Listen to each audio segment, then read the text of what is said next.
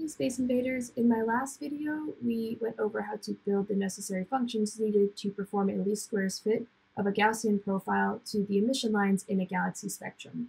In that video we wrote each function and tested them individually, and then tested the entire code on a simulated galaxy spectrum that we created ourselves. In this video we're going to use those same functions, but this time we're going to test them on an actual galaxy spectrum, which I've downloaded from the Sloan Digital Sky Survey or SDSS data archives. The exact spectrum that I'm using in this video belongs to an emission line galaxy known as a green P, which is a rapidly star-forming galaxy. The redshift of this galaxy, which I'm not going to tell you right now, but we'll get to later, has caused the forbidden oxygen 3 emission line in this galaxy spectrum to be shifted such that when it is observed by the SDSS telescopes, it appears bright green in their filters. The SDSS archive data for this galaxy can be found by clicking the link that I've provided in the description section of this video. The link takes you to a profile of the source, and in this profile it contains a composite image of the source here, and in that image you can see what I mean by the galaxy appears bright green through the SDSS filters. The profile also has spectroscopic information down here at the bottom. So if you could actually click on this spectrum and look at these in detail. If you go to the left-hand side where it says spec summary and then go down to fits, this will take you to where you can actually download the fits file that contains the spectroscopic information for this source. So here you can click download. I just clicked download and it automatically downloaded to my download folder on my Mac. But they do note that some people have trouble with that, so you might need to right-click, download, and save it to a specific directory. Just do whatever's correct for your system. Okay, so once you download the fits file, you should move it to the directory where the Python notebook or Python code that you're working on is located, and then make sure to take note of the file name because we're going to need that to read in the file. Okay, so going back to our notebook, all of this stuff is basically just what we went over in the last tutorial, building the functions and then testing each one. So if you don't have all of this in your notebook, make sure to go through that tutorial first before moving on to this one. Okay, so now that our data is set up in the correct directory and we've taken note of the name, we can try using the fitting functions that we've written to fit Gaussian profiles to the spectrum that we just downloaded. So let's read in the SDSS spectrum first. To do this, we're going to be using the astropy.io fits package. And then we're also going to plot the spectrum afterwards using the matplotlib pyplot package, which should already be imported into your notebook.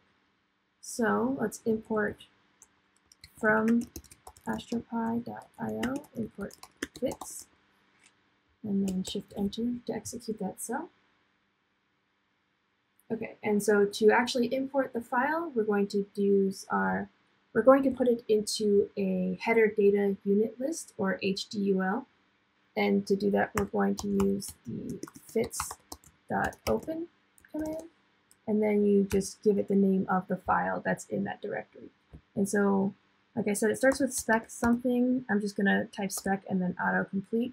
So another thing to note is that the extensions under fits files can come in many different formats, but the one that we've just downloaded specifically is a table, and it's a table that has the flux and wavelength information contained in it. If you have some kind of software on your computer that's capable of reading and displaying information from fits files, that's a great way to open up this file and see what the different columns are in the table, and actually read the column names off of the table. If you don't have a software like that, I'll leave a link to one that I recommend I use all the time, but you can also just read that information from the file with Python. So to do that, we're actually going to print the column information for this HDUL.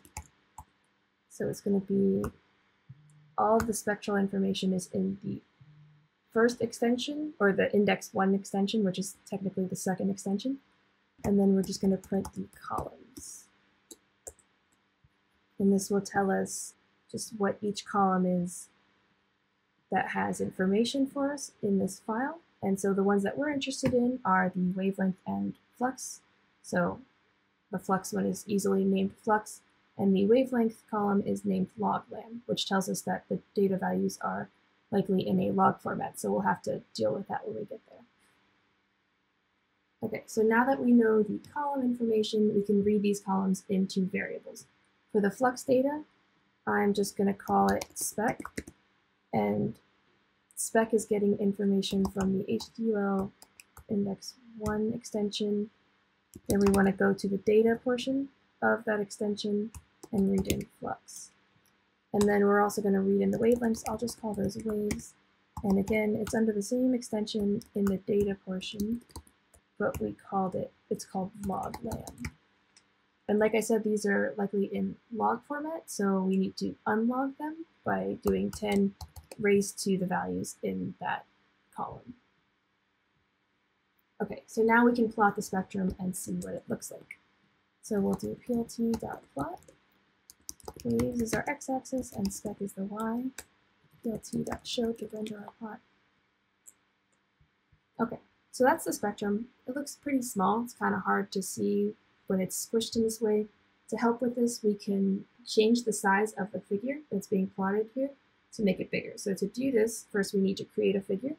So fig is going to be plt.figure to initialize the figure. And then we can set the size of it, or the dimensions, with fig set size in inches. And I made it like 25 by 10. And then once again, plt plot, the same thing we did in the previous cell.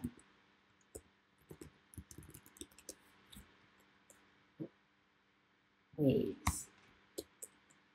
Okay, that's much easier to see the entire spectrum and see individual emission lines. So there are many emission lines that we can see in this spectrum. Some of them such as like oxygen 2, some hydrogen Balmer emission lines like H gamma, H beta, H alpha, and some forbidden lines such as oxygen 3, the doublet, and nitrogen 2, the doublet, and also the sulfur 2 doublet. Recall that the whole point of this tutorial was to determine the shifted center of a pair of emission lines, and the pair of emission lines that's best suited for this in this spectrum is going to be the forbidden oxygen 3 doublet here in the center. And that's because these two lines are very strong, one, and also well separated, or at least not blended together, so it'll be easy to fit two separate Gaussians to them. So the oxygen 3 doublet lines in the rest frame fall at 4959 approximately and 5007 approximately. Okay, so remember that our fit data function that we created before takes a wavelength axis, a flux axis for the spectrum. So to make things easier, we're going to want to crop the spectrum that we've just displayed such that we're only passing those two emission lines so that it's not confusing the fitting function, just to make it easier for the function. So from the plotted spectrum, it looks like the oxygen 3 doublet is between about 6,000 and 7,000. So let's zoom in on that part of the spectrum to try and refine what we're passing the function. So to do that, I like to use the numpy where function. This allows you to pass it conditions that pertain to a certain array, and then it'll tell you which indices in that array meet the condition that you've specified. So specifically, we want data corresponding to wavelengths between 6,000 and 7,000. So I'm going to do, I'll call the indices array sub I, and so we're going to call numpy where, and we want to know where the waves are greater than 6,000 and where the waves are less than 7,000. Okay, and then so we're going to get from this a subspectrum that's going to be the spectrum only at those specific sub I indices, and then a sub wavelength array that is again only at those specified indices sub I. Okay, so now we'll plot again our subset of the spectrum. I'm just going to use the same figure setup and then change this to sub wave and sub spec.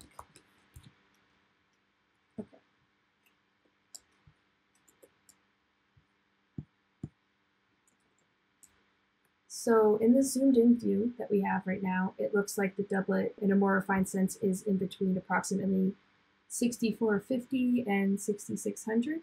So we can basically just copy the cell and redo that zoom in on those more refined numbers. So what did I say? 6450 and 6600. And then again, plot that. Okay, and that's much more refined. Only 2 emission lines are in that subspectrum. So hopefully our fitting function should not have a problem with that at all. In addition to the wavelength and flux array, we'll also need to provide initial guesses for the fit parameters. One parameter that we can make a good guess on is the approximate location of the emission lines.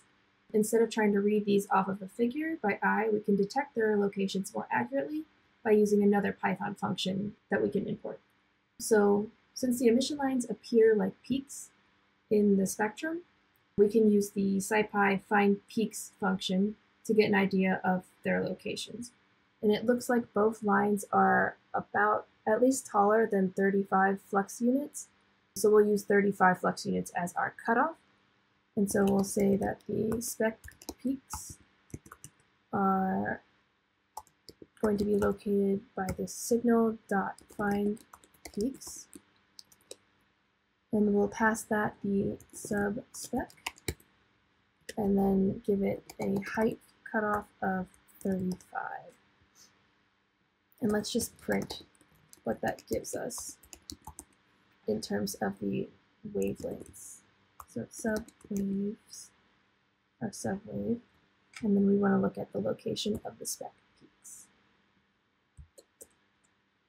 And it looks like I did not import the SciPy signal function yet. I believe I imported it in the previous.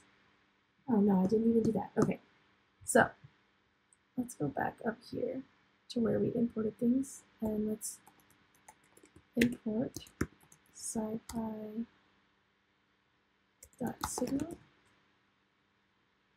and then we'll just need to add SciPy here.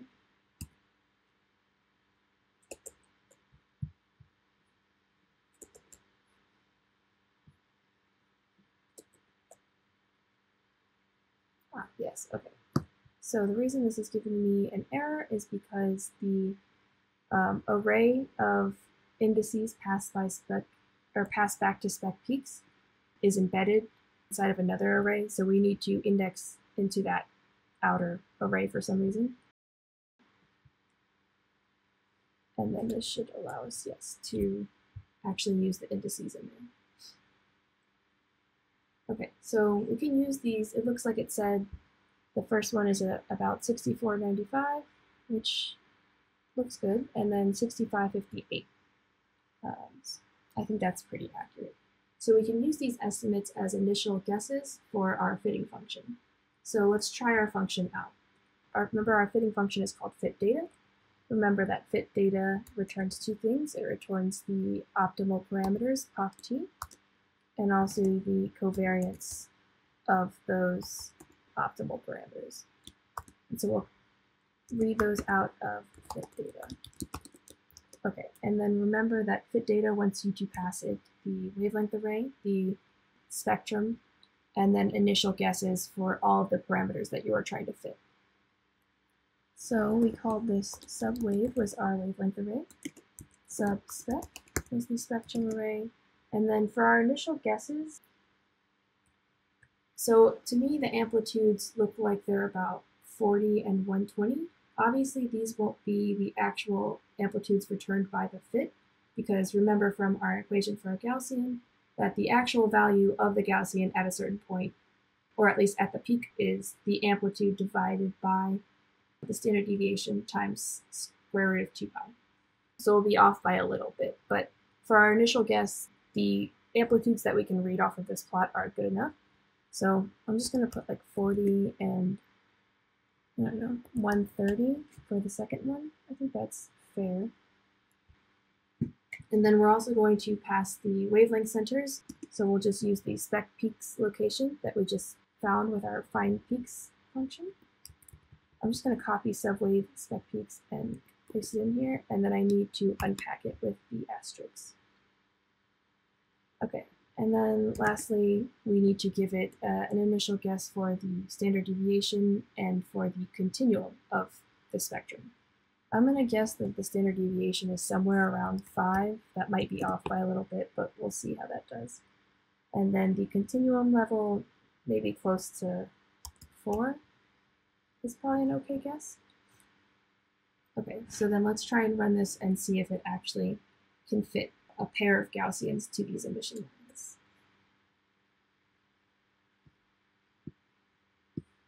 Okay. So this looks pretty good. Again, like I said, the amplitude is not exactly what we would read off of a plot, and that's because it's being divided by the standard deviation times some factor of square root of 2 pi. And then it looks like the continuum level was about 4.5. Line width is about 4.5. Amplitudes are 1150 and 375. And then our 2 wavelengths, which is what we need to get our redshift. Right, so it says that the oxygen 3 4959 emission line has been shifted to 6494, and the 5006 or 5007 emission line is at 6557.6. So we can try and calculate the redshift now using these shifted wave centers. As it implies in the name, the 4959 emission line lies at about 4959 angstroms. So we'll call this 4959. This is the emitted wavelength, and the actual wavelength is 4958.911. And then for the other line, I usually just refer to it as the 5007 line. And it's the emitted one, but the actual wavelength is 5006.843.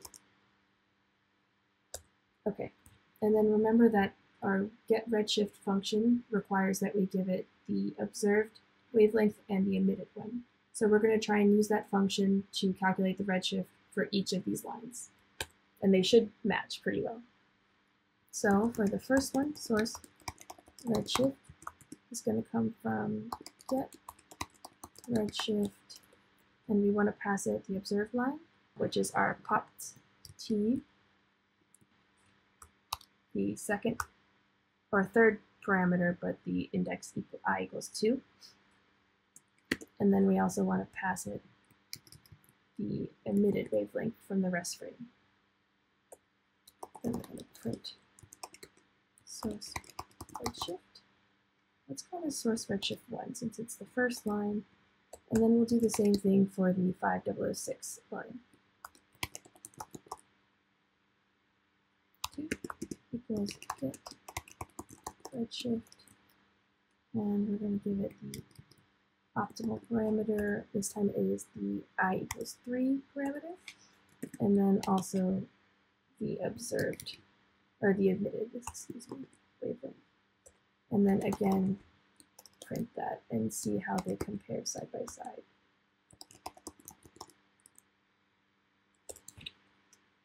Okay.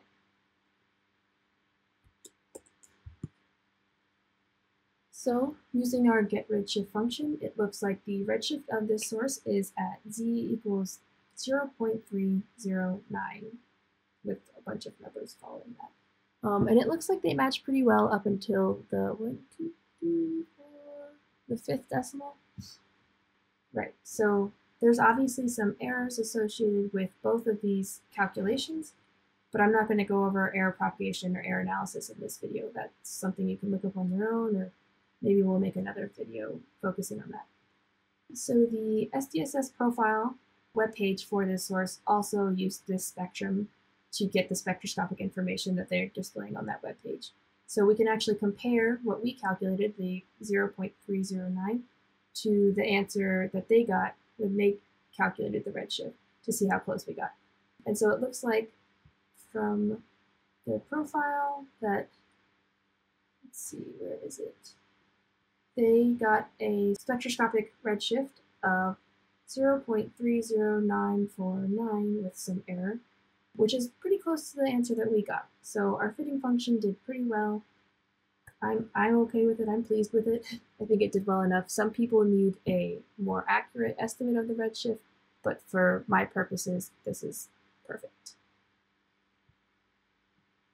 Okay, so that's the end of this tutorial on using an observed spectrum of a galaxy to calculate the redshift of that galaxy. Hopefully this tutorial was useful to some of you. Let me know in the comments any feedback you have or any questions you have on this, and thank you all for watching.